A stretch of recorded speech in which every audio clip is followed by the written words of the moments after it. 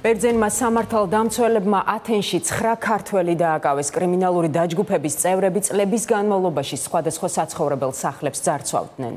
დამატებით ინფორმაციას ჩვენი კორესპონდენტი ნინო ვარძელაშვილი მოგვაწვდის. ნინო, რა არის შენთვის ცნობილი დამატებით ამ დაჯგუფების შესახებ?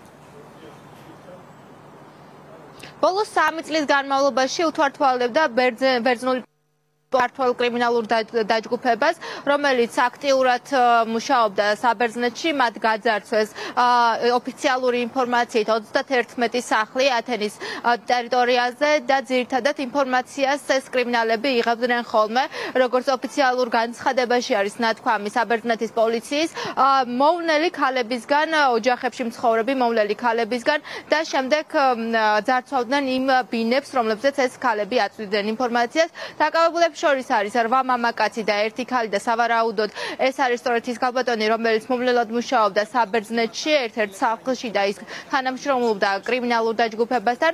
ოფიციალური ინფორმაციით, რომელსაც აფცელებს ბერძნული მედია, წერია, რომ ჩხრეკის დროს ამოიღეს სხვადასხვა ნივთები, მათ შორის არის სამკაულები, საათები, მობილური ტელეფონები, კომპიუტერები, ტყავის ნივთები, სათვალეები, ჩანთები, საფულეები, ასევე ნაღდი ფულის სახით ბერძნულმა პოლიციამ ამოიღო 6500 ევრო და საერთო ღირებულება, როგორც ავრცელებენ ინფორმაციას, შეადგენს ნივთმტკიცების სახით ამოღებული ნივთების 150,000 ევროს, მათ შორის არის ნაპოვნი 3 მოპარული მანქანა და საბერძნეთის მედიაში ასევე წერია, რომელსაც ჩვენ გავეცანით, რომ ყველაზე მეტად ბერძნული პოლიცია იყო გაოცებული იმით, რომ ქართველ კრიმინალებს ჰქონდათ სპეციალური გასაღები, ერგებოდა ყველა საკეტს და ამ გასაღების მეშვეობით ისინი აღებდნენ სახლებს. ძარცვები ხდებოდა ასევე სუპერმარკეტებში, მაღაზიებში,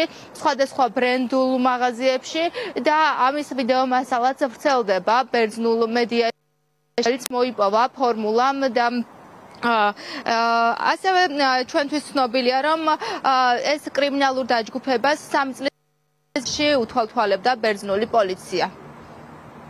გამოძიების თანახმად განსასჯელებმა სულ მცირე 3 წლის წინ შექმნეს და შეუერთდნენ დანაშაულებრივ დაჯგუფებას, რომელიც ძარცვავდა ბინებს. წევრებს ეკისრებოდათ სხვადასხვა ფუნქცია ხელმძღვანელობასა და კოორდინაციის თვალსაზრისით.